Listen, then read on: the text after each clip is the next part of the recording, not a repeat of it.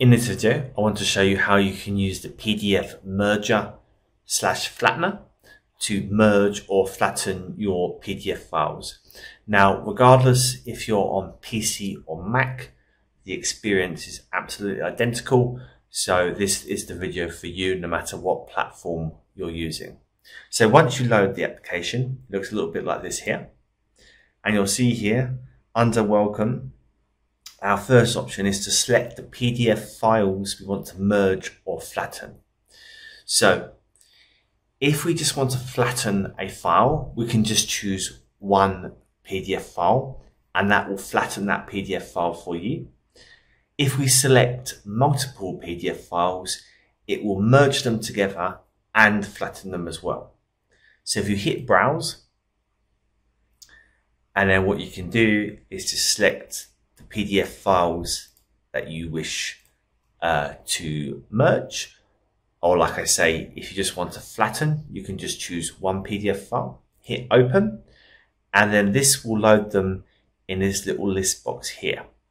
So what we can do, if the order is not correct, we can use these little arrows here to move the PDF files into the order that we want to merge them.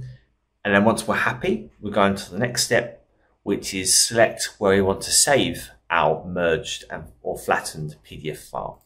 So again, just browse, put in what you want to call it, merged PDF, hit save. Now under this, we have an option to set the DPI. If we don't set it, it will default to 72.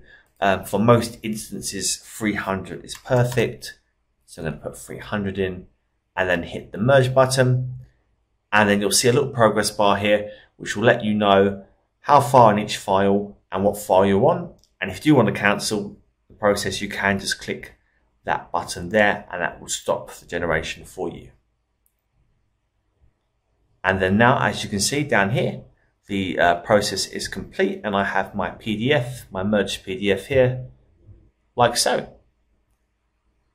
So I hope this quick introduction video to the PDF merger and flattener helps you. Thank you for watching.